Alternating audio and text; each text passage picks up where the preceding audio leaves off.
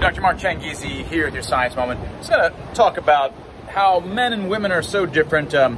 Women like to decorate their faces. They put colors all over the face. In fact, we've talked about this in an earlier Science Moment. Between foundation and coloring the eyes and decorating the cheeks, the lips. I mean, there's just colors everywhere. Whereas we men, we're just comfortable with our faces as they are. We don't do all of that kind of decoration stuff.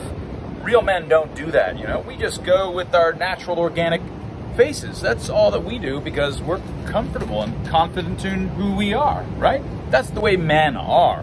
We wouldn't dare decorate our faces. That would be silly, right? So that's just another one of the differences between men and women that I wanted to just put out there and remind us that men wouldn't decorate their faces. That would be effeminate and silly. And so that was your Science Moment.